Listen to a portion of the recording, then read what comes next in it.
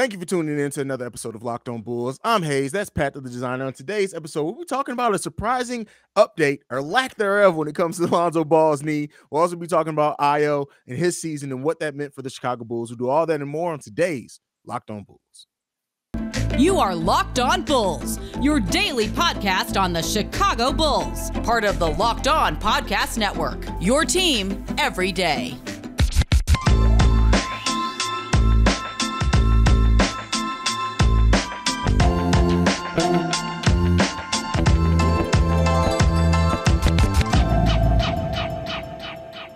Today's episode is brought to you by PrizePicks. Check out PrizePicks.com and use the promo code NBA. Go to your app store and download the app today. PrizePicks is daily fantasy made easy. Pat, got to talk about it, man. Lonzo Ball's knee.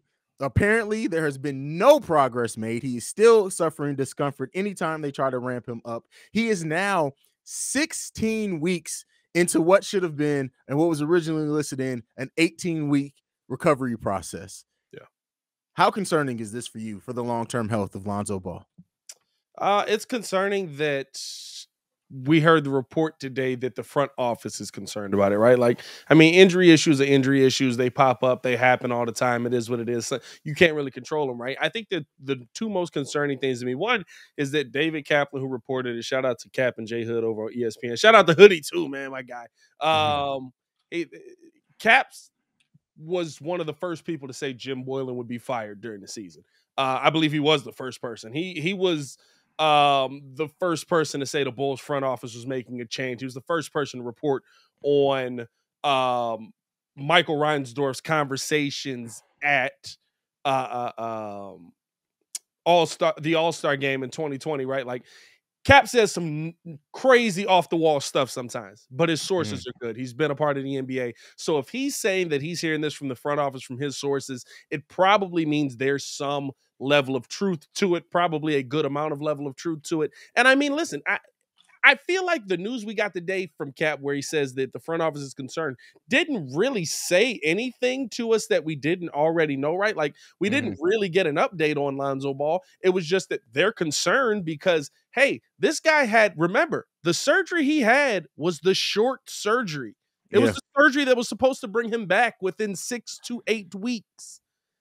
We're getting to the point right now where if the Bulls had made the Eastern Conference Finals, Lonzo Ball still would not be able to ramp his body up to play right now. Those are concerning things heading into what now feels like, right? Like, it felt like, okay, this is going to be an offseason issue. This is going to be something we'll deal with in the offseason.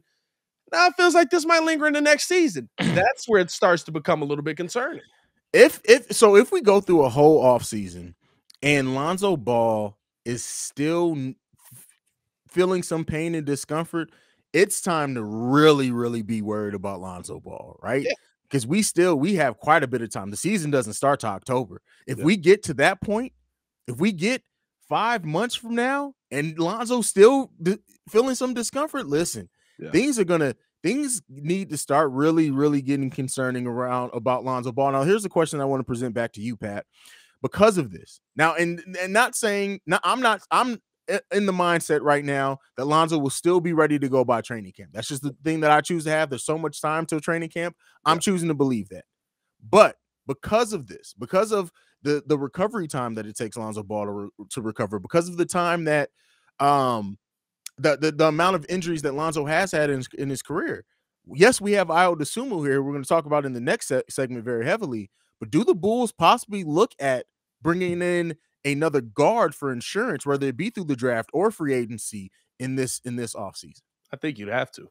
And I think it would really signal that you feel that there's some serious concerns with Lonzo, right? Because all we've had is guards. It's been the theme of this Bulls team, right? Like, we did the end of bench players yesterday. We named like 5 guards. Like, and I think you would have to. I think you'd be looking at somebody like a Dennis Schroeder, possibly, seeing if you could get him in here.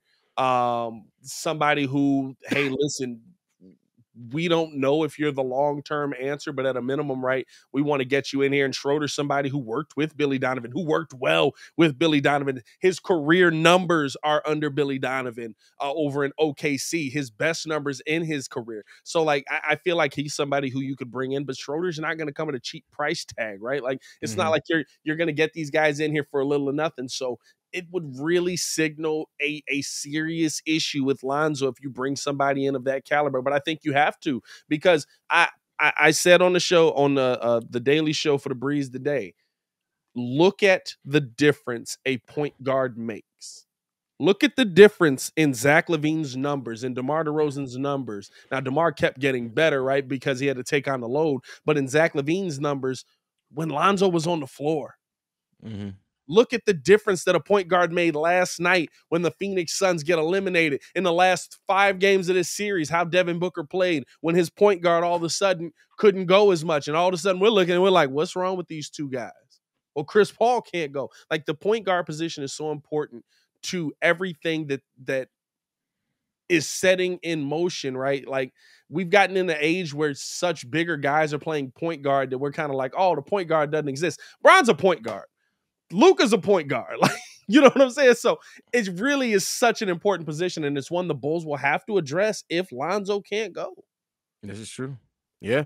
Well, and I don't want to get into names. When we get to our free agent thing, now we'll incorporate, at least I'll incorporate that in. But I do want to talk a little bit about a Bron Bruise. And I did some looking up. This is going to be concerning, but I just feel like, as somebody who reports on this, we have to be honest with this, and I want to give as much information as we can. Now, it seems like Lonzo is healed from his surgery. It's the bone bruise that's causing the issue. And the main reason why this is such an issue, especially in this ramping up to where they have to completely shut him down, is that if he plays on a bone bruise, it can cause his knee to completely blow out. At that point, it's career. Yeah. We're talking about possibly career-ending type injury at that point. Yeah. Now, again, usually a bone bruise heals on itself, and that's usually the case.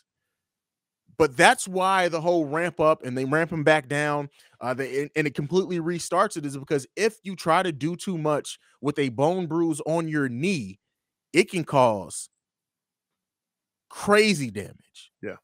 So... And I believe, right, like, the surgery he had was almost it's essentially the removal of his meniscus, right? Well, he had it reattached, not the removal. He had the reattachment. He had the reattachment. It would have been a little bit quicker. This is the second one on that knee. Yeah, he's had it reattached twice. On that knee, which says something, because, like, you think if a meniscus tears, right? So at that point, there has to be part of it that can't be reattached, right? Yeah. So that ligament is getting smaller. You're reattaching less and less every time. Yeah. But at least it doesn't seem like it's the meniscus now. It's just the bone bruise. But you would have to think, if he runs into meniscus injury again, they're probably just going to remove it at that point.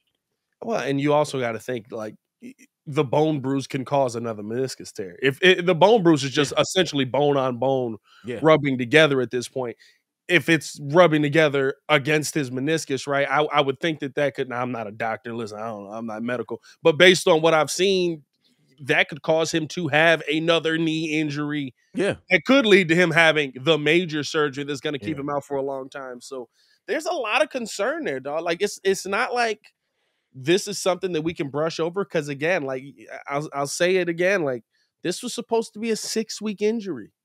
We're now on week, 19? Yeah. But, I mean, we're on week 16 since he actually had the surgery.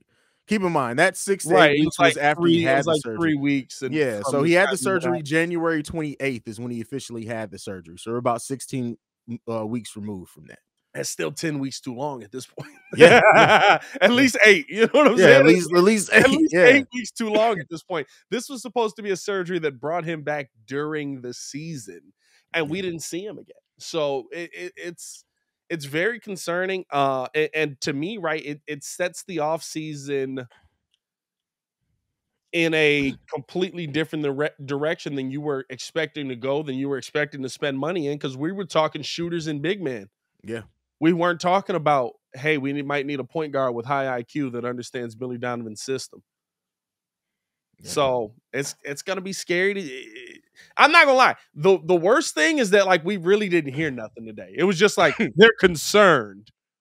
So are we. Yeah, And yeah, it's definitely. I also mean, that even you heard in AK's end of game press conference. I had to go back and listen to it because or end of season press conference. I said I had to go back and listen to it because people were talking about it today. The Bulls didn't know what was wrong with Lonzo. yeah. Like it got to a point where he's like, we don't know what's happening either. We're trying to figure it out. We're gonna talk with doctors. It's always AK literally said it's a concern, and we don't know. Yeah. Like those are two things that don't bode well for like, hey, what's wrong with our starting point guard that we just paid $80 million? Yeah, yeah.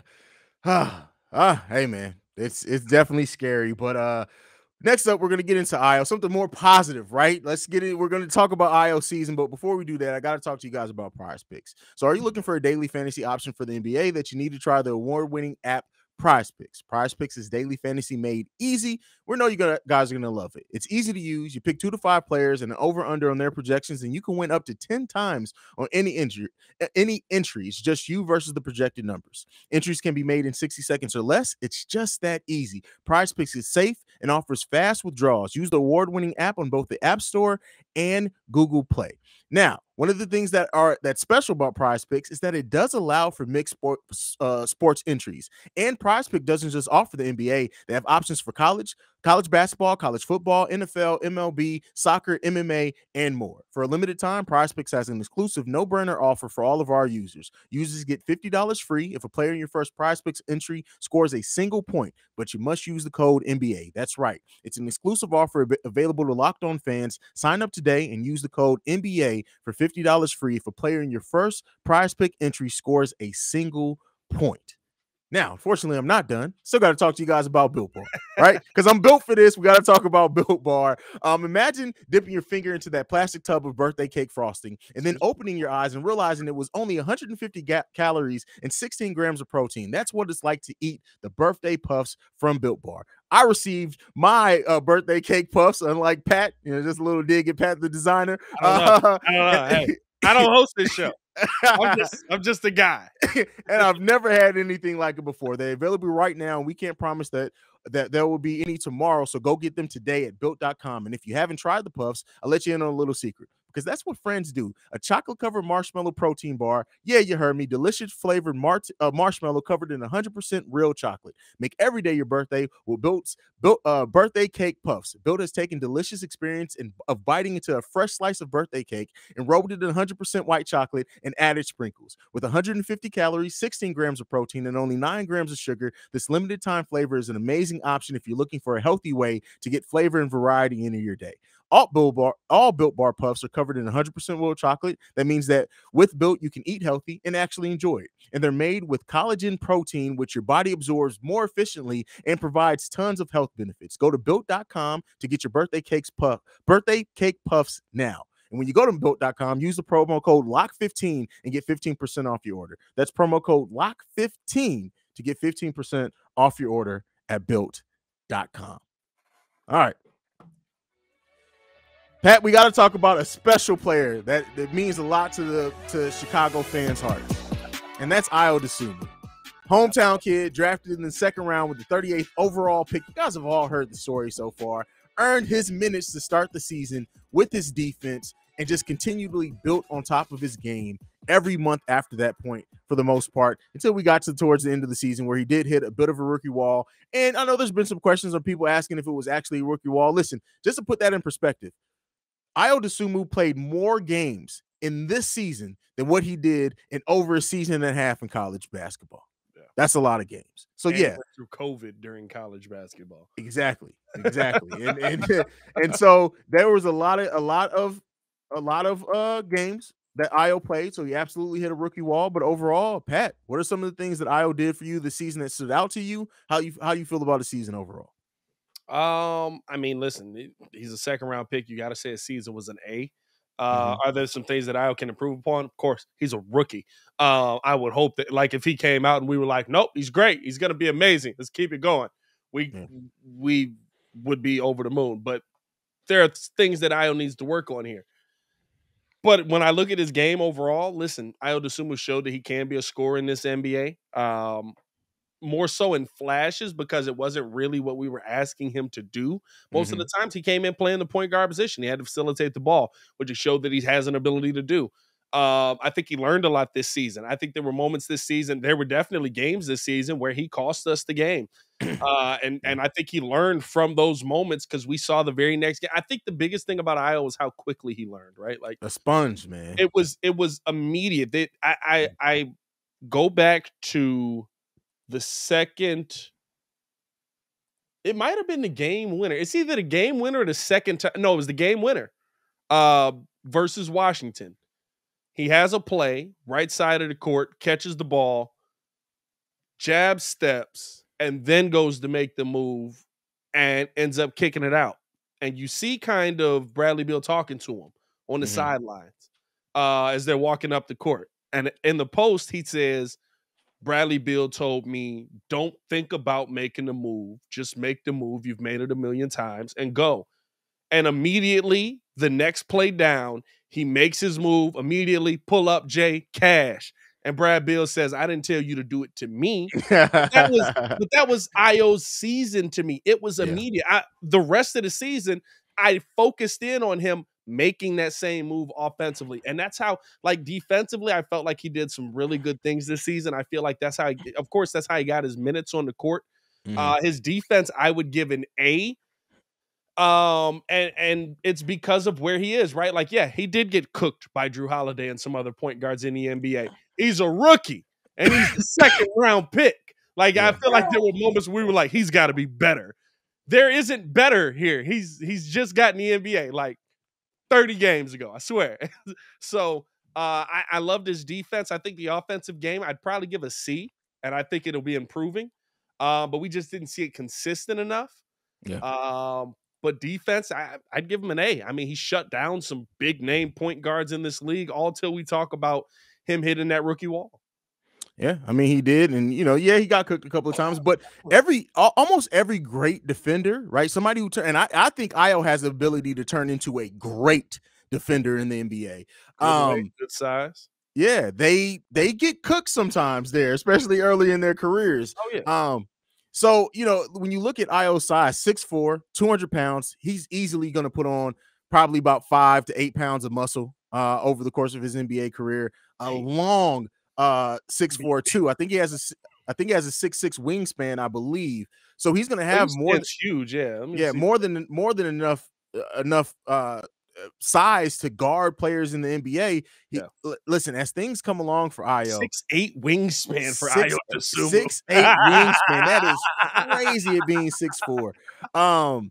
Listen, Ayo's ceiling is through the roof. But one of the things that we do want to talk about here is where Ayo would be drafted in the redraft if they were to redraft. I'm just gonna go first here, and then I'll throw it to Pat. I say Ayo doesn't get lower than 15 to Washington. I say Washington looks at, especially if they plan on keeping Bradley Beal, look at Ayo and say, hey, that's a point guard we can invest in and develop.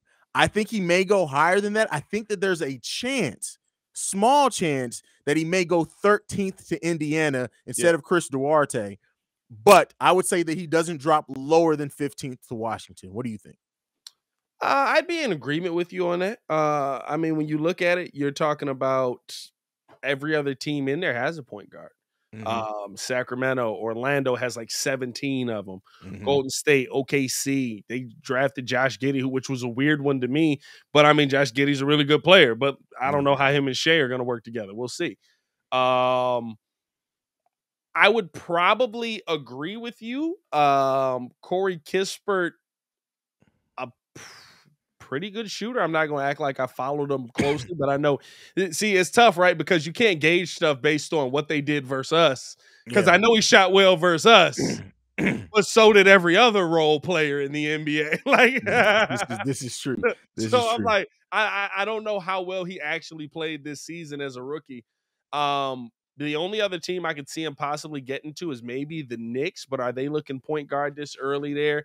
Rockets wouldn't need one. The other team that would be interesting that I thought might be a move on him if, like, we're talking about him still falling in the draft. Because I mean, the hype on him wasn't high. Like, there's a Mhm. reason he went in the second round. The hype on him wasn't high. You weren't looking at him as a lottery pick at any point, right? And it's because of how things went at Illinois, even though he did play well. It's just because of how things went at Illinois. But I thought Denver would be a good move.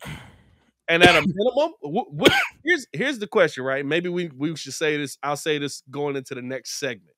Okay. Who's the team that's the biggest crime for passing on Ayo Dosunmu? Oh, let's get into say that for the segment. next segment, man. Yeah. We're gonna say that for the next segment. I feel like that's a juicy one, right? Oh, there. wait, grades. What grade are we giving Ayo? I'm giving him solid B- as a second round pick. He got to get a B-. I said I'd give him what I give him. I don't know how grades really work out. I gave him a A on defense. Mm-hmm. Gave him a C on offense. What's that? It's like a B minus, right? Like B minus, something like that. I think he listen, based on where he was drafted, he clearly overperformed. Clearly. Hey, I don't take this at your word, Bulls fans, or take this with a grain of salt, but go look at Jokic's first year numbers to his second year numbers. That's all I'm saying. I'm not saying nothing. They're not ready. Pat. Go ahead and move nothing. on. They're not ready. Just go ahead. But AK's got a thing with these second round picks. Make a bet on it. By the way, we want to tell you guys about BetOnline, man. We want to thank BetOnline for being the number one source for all your betting needs and sports info. Find out the latest odds, news, and sports development, including this year's NBA playoffs, MLB scores, fights, and even next season's NFL futures, which people losing their minds over the Bears already. But I'll tell you that right now. BetOnline is your continued source for all your sports wagering information, from live betting to playoffs, esports, and more. Head to the website today and use your mobile device to learn more about the trends and action. BetOnline, where the game starts. All right. Next up, Pat just said it. We're going to talk about what teams are kicking themselves the most for passing on Ayo Dosunmu. Now, second round pick. Teams may just be like, hey, listen, man, we missed out on that. But there are some teams that probably should be kicking themselves for not picking up Ayo Dosunmu. And one of the ones that I'm going to go to with that is, I think, one of the teams that I talked about. Considering everything that happened, I think the Indiana Pacers are probably kicking themselves the most. Not just because they drafted Chris Duarte, but because of the trade that they ended up making. Could you imagine a backcourt for what? Again, they have to develop. True, but of Tyrese Halliburton and Ayo Dosunmu. I mean, listen, are you even trading for Tyrese Halliburton if I think so, because Halliburton can play the two. I mean, yeah, but Ayo, Sabonis, and like a pick and roll with Ayo and Sabonis. Well, I think that they were going to move on from Sabonis or Turner anyway, just because that they didn't want to keep that cash strap of that money. Yeah. So I think that they would have probably made a move anyway. And it's not like Ayo would have done enough to like turn them into a winner this season. So I think they probably would have made that move anyway. But at that point, I don't get Indiana anyway. That's all. Yeah, I have no idea. We gotta start this thing all over. You have a player that can be a generational player. Yeah. Sacramento's a weird place. But yeah, having a core going forward, if they still make that trade, and I understand there's some conversation of what they've made, but you still got Malcolm Brogdon there to still kind of be maybe that mentor for Ayo his first couple of years, but you at least have a core to build off of at that point. Ayo, Halliburton, Turner, if you decide to keep him, but even if you don't, just having your backcourt kind of locked in, that changes some things for that team. All right, what about you? I would agree. I think that the interesting thing there is like Ayo kind of still would have had the same opportunity there because of all the injuries that have come from who else? What's his name was there too? Why can't I think of his name now? He's in Cleveland now. Did nothing for him. Who? Two guard.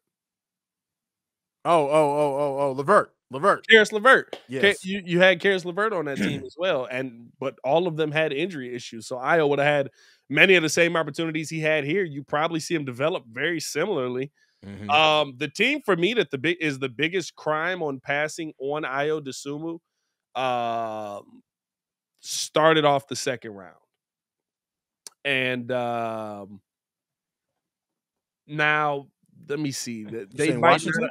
no, well, it is Washington. It is Washington. I was gonna say Milwaukee, but I see now that they traded the pick. Yeah. It was traded to Washington. That's an interesting one then. Milwaukee was for me because I felt like their backcourt depth was a serious issue this year, clearly, because as Chris Middleton goes down, right, like they ran out of options there. Okay, let's go up a little bit. Hey, we doing it on the fly right now. I would say also look at Denver at 26 since they did draft a point guard. Had AK still been in Denver, you know Ayo would have been the pick there. He probably would have took Ayo. You know Ayo would have been the pick there. No, I absolutely. I think that's a huge one. I'll give you another one. Having a point guard that I would say is consistently there as a backup for Reggie Jackson, the Clippers could have absolutely utilized Ayo Dosunmu's skill. Yeah. And he would have got a ton of run this season because there were injuries all over the board. And I feel like that would have been a good fit for him. And that defense would have been ridiculous for years to come. Ayo with a 6'8" wingspan. Paul George has got almost a 7-foot wingspan, I believe. Kawhi Leonard has over a 7-foot wingspan just based on the hands. I feel like the Clippers would have been that's probably the team that I would say might be kicking themselves the most outside of the not that you look at it right, like the Pacers is a really good one. I don't really think there's another team on here that's like point guard strapped. The NBA is kind of point guard heavy again. Yeah. Maybe here's the only other thing I could think, right? Like at 20, would you have rather seen Atlanta take Ayo and you have a 1 and 2 where Trey either plays the 1 or plays what probably should be his position of a very small 2 guard? Trey would get cooked at the 2, bro. Or Ayo plays the 2, which is technically what he was drafted as, and he was a scorer in college. I don't like the Atlanta fit. I think there are some other fits, but I would say this, even if they don't try to play them together, having a solid backup is underrated in the NBA as well. Look at what some of the backup point guards have done just in these playoffs so far. So yeah, I can see that. I still think we missed the obvious one. What's that? Phoenix. Where did at Phoenix 29? draft? Phoenix at 29. Oh, it was traded to Brooklyn. It was traded to Brooklyn. Never mind. So, I'm on NBA.com, so they got the original teams, and then they say over in the corner, traded to. But I was gonna say Phoenix is the obvious one, dog. Listen, all that hype around campaign over there, dog. Like the numbers came crashing down, didn't they? Campaign still had some solid games, but yeah, they definitely came crashing down. Bulls fans were like, "Hey, we should have kept Camp." There's no way the Bulls should have kept Campaign. God, I hate that. I said there was 2 things. One, Campaign was really bad here. Mm-hmm. I watched him miss mid-range shots. Somebody professional was like, he was probably working on something. And I was like, missing? You don't work on missing, dog. Like, you try not to do that. Yeah.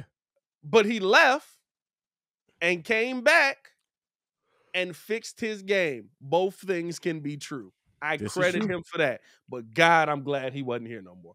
This is true. Now, another team, considering the way things shook out, Houston with 3 first-round picks. Now, they drafted all power forwards. Oh, they drafted 1 shooting guard and Josh Carter as well. Yeah. Christopher. What did I say? Carter? Christopher. I don't know yeah, well, I don't know who that is either. But dude, are they cooking themselves? Because they could have had a steal in Ayo. You have 3 first-round picks, and I tell you what, out of the 3 first-round picks that they drafted, some of them look okay, but I think I would rate Ayo's potential over all of them right now. Jalen Green's pretty good. I'm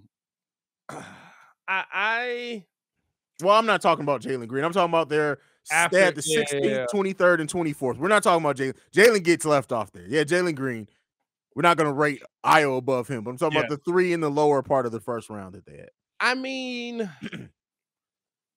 I get I guess it would probably fit their mold a little bit. I don't know if they're kicking themselves, but it would fit what they've done, right? Because you got to think about, they legitimately right now have 3 really good point guards on their team. This is true. And they don't play 2 of them. Mm-hmm. John Wall's still on that team. Dennis Schroeder is on that team. Damn, Dennis Schroeder is on the Rockets? Dennis Schroeder got traded to the Rockets mid-season.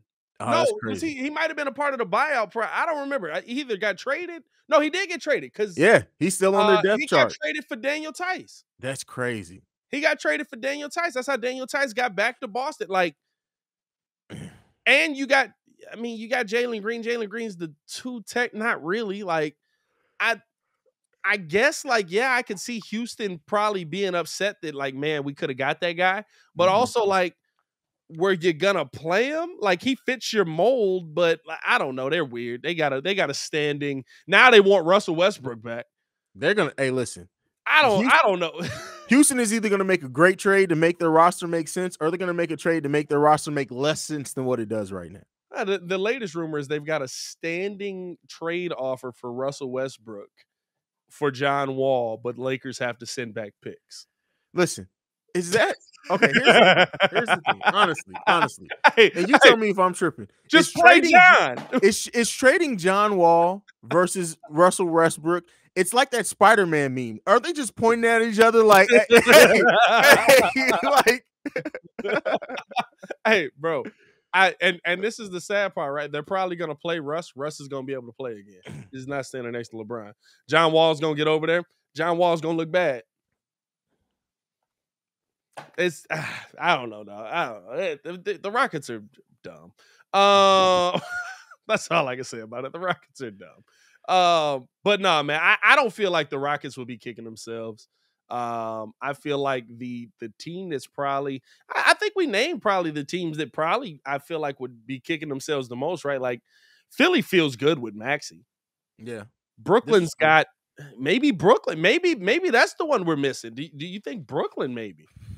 I think Brooklyn, when you look at the fact that of their have no cap flexibility, right? So they can only improve basically in the draft, and with exceptions, they probably are kicking themselves because Ayo's a hell of a talent to add to what they have there. And you know, he's going to be playing behind Kyrie. Hell, he may have been starting part of the season with Kyrie being most out. of the season, probably. Yeah, but he's probably playing behind Kyrie, all things even, but he would get to absorb so much. Again, as one of the things that we know with Ayo is that he needed a mentor, right? DeMar taking him under his wing helped his confidence so much.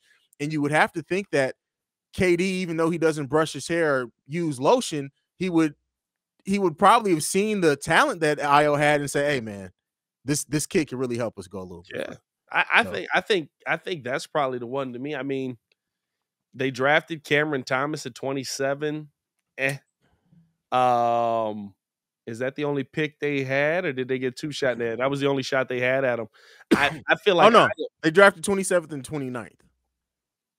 29th is Deron Sharp. Once they start putting apostrophes in names, I get Day'Ron Sharp. Day'Ron Sharp. That's what they say to me. DAY apostrophe Ron Sharp. Listen, and we black, so like if we look at the name, like what the heck is that? His mama named him Day'Ron. I'm gonna call him Day'Ron. Maybe, right? Like he didn't really get a ton of run. He got a little bit of run. Yeah. But Claxton got most of the run there for them. So yeah, I feel like that's probably the obvious one that we were missing because to me, 1, you missed Kyrie for most of the season. 2, you might not have Kyrie next year based on how Brooklyn is talking. And you could have a point guard in your system that's been there a year, that's played with KD, that knows a little bit what the heck he's doing going into next season. But then the thing is that when Brooklyn made that trade with Philly, would Philly have demanded Ayo be added in there? No, because they didn't demand anything. This is true. They gave up more. They were like, hey, right. Like it was like, hey, we got hard, we're good. Bro, I felt like it was a Ryan Pace trade. Like he was on the phone arguing with himself. Like, hey, do you want we want the 2nd pick in the draft. We'll offer you a draft pick. Nope. Hold on. Before you say anything, we'll offer you 3 draft picks. What? I didn't say nothing yet. And a player. I haven't said nothing yet. Oh man. Take my money. Oh, okay. All right.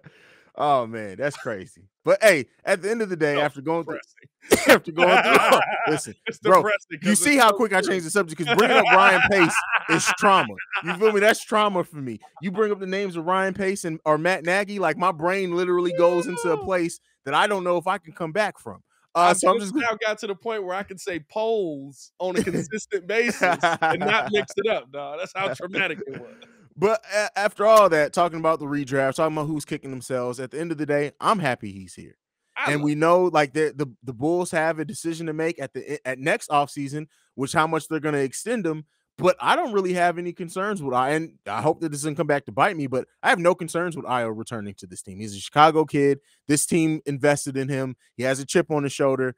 He knows what it means to play in the city of Chicago. And I think that AK and Eversley are going to understand what they have in him and offer him a considerable extension. Before we get out of here, is he enough of a safety blanket for you to continue focusing on what you wanted to go into the offseason focusing on if Ayo's hurt or if Lonzo's hurt? I would say that depending on Ayo's development, and they'll know, right? They'll have conversations. They'll kind of know looking at him and what they expect, that he's enough of a safety net to where you still need to add another guard, but maybe you don't have to go after the Tyrus Jones. You don't have to go after the Schroeders. You don't have to go after the bigger names. You just have to fill in another competent guard who can do some things for you. But they may look at it as enough of a safety net to say, hey, we rolling with Ayo. Not because we don't believe in Lonzo, but hey, if Lonzo's down and out, that's our guy. Yeah. So. It's going to be interesting to see, man. It's going to be interesting to see. Definitely. But go ahead, It's a much better episode. Let's die like that. Yeah. Then talking about bums off the Tony beach. Bradley. Hey, follow me on everything at Pat the Designer, man. At PATTHEDESIGNER.